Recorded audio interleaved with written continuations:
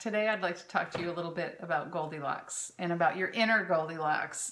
Goldilocks was a story that I really related to when I was a kid, and I really loved the way that she knew what she wanted and she knew what didn't work for her. And I was pretty much that way when I was a kid too. And I was called fussy, and I was called picky, and I was called thin-skinned, and I was everybody's. I was a problem, right? Because I didn't want to be uncomfortable. And,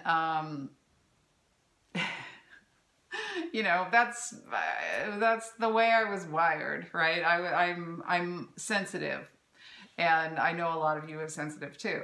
So when we make sensitivity a problem, then we learn to adapt ourselves and to twist ourselves and pretzel ourselves so that other people can be comfortable around us. Oh, but that's exhausting, isn't it? Yes. So Goldilocks really is about getting clear about what works for you.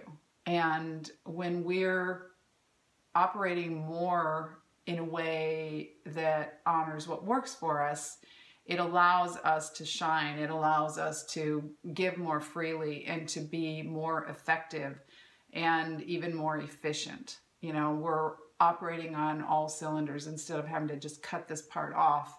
We can actually come together and move forward in some pretty wonderful ways. But if we're backing our energy up because we're afraid we're going to be too much for someone, or someone else isn't going to like it that we want it a certain way, then we're shortchanging ourselves, and we're shortchanging the world. And right now, the world really needs people who are on their sweet spot, who are operating from their center, who can be more effective, and who are more able to envision a road forward, because we really don't have that right now. We're in a big breakdown place right now.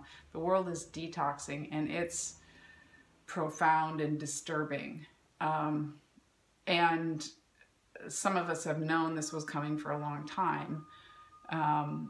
But there's going to be a day after this when we can start putting things in place again and putting things in order.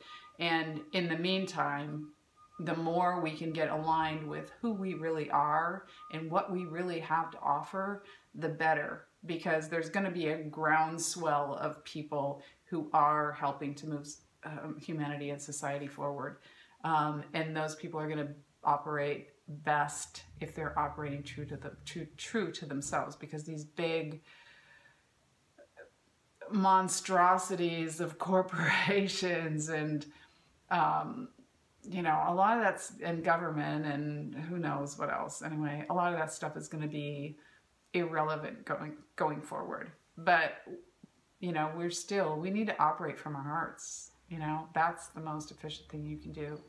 And to start learning to pay attention to who's talking to me right now, and what do I want? If we can be alive in the moment, the Goddess of Now talks a lot about, if we can be on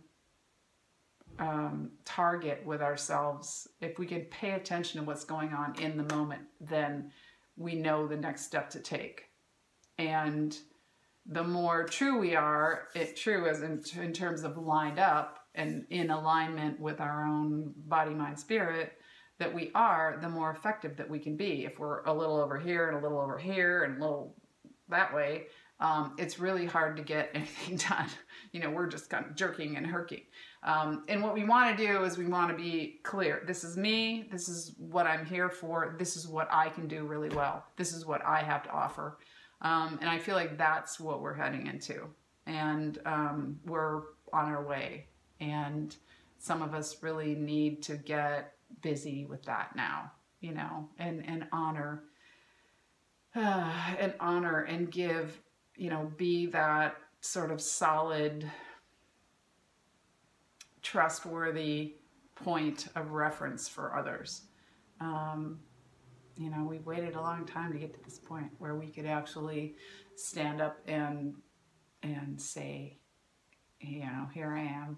This is what I'm here for. This is why I came, because of this catastrophe that's going on right now is, I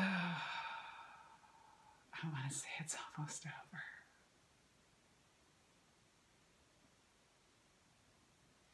Things can get better from here.